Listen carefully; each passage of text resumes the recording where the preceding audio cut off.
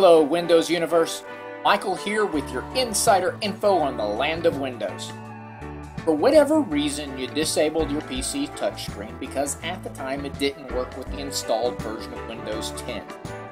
And now that Windows 10 has gotten better at the interface, you want to re-enable it. But for whatever reason you're not able to re-enable it. Believe me, it gets frustrating after a while. Well, in this video, we will look at this fix, and do not worry, we will link an article in the description below to help you step by step. Now for me, usually the preferred way to get something working again, especially like a device or driver, is the device manager. Now when we go under human interface devices, as you can see, there's quite a few of them, and so you're not exactly sure which one should stay disabled and which one should be enabled.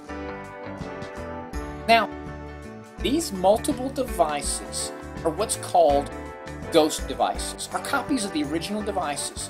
They were previously installed but not enabled, but the drivers are still present. You can't enable the right one if you do not know which one to enable. Now, that being said, the next step would be to run the Hardware Troubleshooter. Usually I'd say go to the Troubleshooter and activate it, but Windows decided to hide the Hardware Troubleshooter. So we have to go to a command prompt,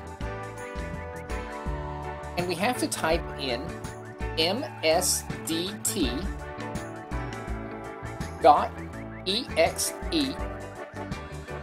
id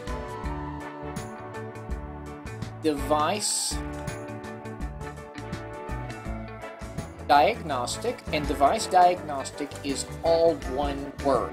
Hit enter, and as you see, a dialog box about Hardware and Device Troubleshooter comes up. You just click next and run the diagnostic, and when it's done, you should be able to go back to Device Manager and whichever one's left, enable it. Now, if HID is still not working properly, then go and check for the latest Windows update. This update may have the latest drivers that you need, and as a precaution, you might want to go try downloading the latest HID drivers from the OEM website of your particular computer. Have you run into this problem with the HID compliant touchscreen driver and it not working for you? How did you fix the problem? Let us know in the comments down below, and for other helpful how-tos, visit us at thewindowsclub.com.